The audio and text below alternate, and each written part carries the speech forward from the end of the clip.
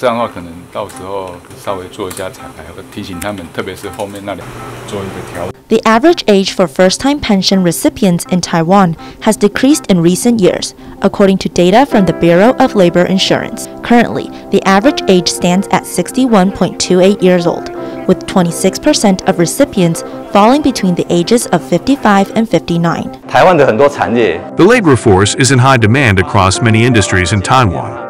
However, the country's low birth rate and increasing number of baby boomers opting for early retirement has led to a drop in labor force participation.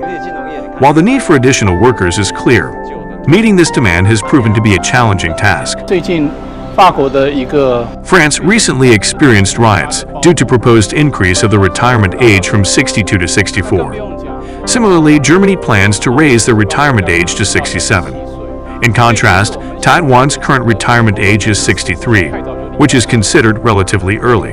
While there are discussions of increasing it to 65 in the future, it is unclear whether this is sufficient, given the country's demographic challenges and the need to sustain its labor force. Experts warn that if Taiwan were to raise its retirement age to 65, it would still not be enough to cover the shortfall caused by the country's rapidly declining birth rate and the resulting gap in the labor force.